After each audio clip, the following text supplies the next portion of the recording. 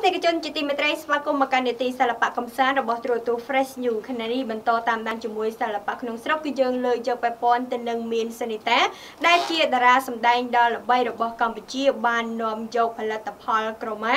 ដែលជាស្នាដៃផលិតដោយស្ត្រីខ្មែរយកទៅបង្ហាញនៅក្នុងការតាំងពិព័រណ៍នៅប្រទេសបារាំងតារាស្រីលេចធ្លោខ្លាំងតាមរយៈការគ្រងតំណែងជាតួឯកក្នុងរឿងផ្កាថ្មគឺកញ្ញាមានសនីតាក្រៅពីការងារសិល្បៈដ៏មានប្រជាប្រិយភាពហើយនោះនាងកំពុងមមាញឹកខ្លាំងនឹងមុខរបរផ្ទាល់ខ្លួនតារាស្រីរូបនេះត្រូវបានគេដឹងថាជាថៅកែស្រីវ័យក្មេងកាន់កាប់ចំនួន2នៅក្នុងដៃស្របពេលតែមួយ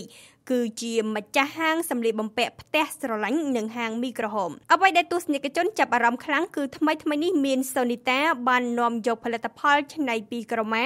ដែលជាផ្នែកមួយនៃអត្តសញ្ញាណខ្មែរនិងជាស្នាដៃស្ត្រីខ្មែរផលិតដោយផ្ទាល់ដៃទៅបង្ហាញឲ្យមហាជននៅប្រទេសបារាំងក្នុងការតាំងពិព័រណ៍មរតកខ្មែរជាការពិតណាស់តាមរយៈវីដេអូដែលត្រូវបានអ្នកលេងបណ្ដាញសង្គម Facebook ធ្វើការចែករំលែកតៗគ្នាថ្មីនេះគឺបង្ហាញពីសកម្មភាពរបស់តារាស្រីមានសូនីតាកំពុងស្ថិតនៅកន្លែងតាំងពិព័រណ៍មួយនៅទីក្រុងប៉ារីសប្រទេសបារាំងជាមួយនឹងផលិតផលដែលជាស្នាដៃស្ត្រីខ្មែរច្នៃចេញពីក្រមាជាច្រើនក្នុងនោះមានដូចជាសម្លៀកបំពាក់កន្សែងបង្គោលប្រដាប់គៀបសក់កាបូបនិងគ្រឿងប្រើប្រាស់ជាច្រើនទៀតសកម្មភាពទាំងនេះត្រូវបានគេដឹងថាជាផ្នែកមួយក្នុងការជួយផ្សព្វផ្សាយឲ្យបរទេសបានស្គាល់ពីផលិតផលខ្មែរ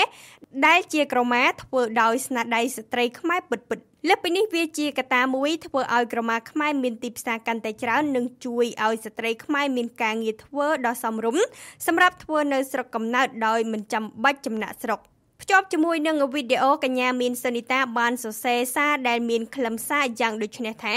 ដំណើរដ៏វែងឆ្ងាយពីកម្ពុជាទៅដល់ប៉ារីសហើយសូមអរគុណដល់បងប្អូននៅប្រទេសបារាំងសម្រាប់ការគាំទ្រក្រមាខ្មែរជាពិសេសផ្ដល់ឱកាសឲ្យមានវត្តមានផ្ទះស្រឡាញ់នៅទីនេះជាមួយស្បែកធំនិងក្រមាខ្មែរយ៉ាងណាមិញតាមរយៈសកម្មភាពដែលធ្វើឲ្យមហាជនលើកការកោតសរសើរមិនដាច់ពីមាត់នោះកញ្ញាមានសូនីតាមិនត្រឹមតែយកក្រមាមួយមុខគត់ទៅបង្ហាញនោះទេគឺបានភ្ជាប់ជាមួយនឹងស្បែកធំដែលបង្ហាញពីសិល្បៈល្ខោនស្រមោលរបស់ខ្មែរទៀតផងជាមួយគ្នានេះនាងបានច្នៃម៉ូដសម្លៀកបំពាក់ជាមួយស្បែកធំយ៉ាងស្រស់ស្អាតដើម្បីឲ្យបងប្អូនខ្មែរនៅប៉ារីសបានស្គាល់ជាពិសេសភ្ញៀវបរទេសតែម្ដង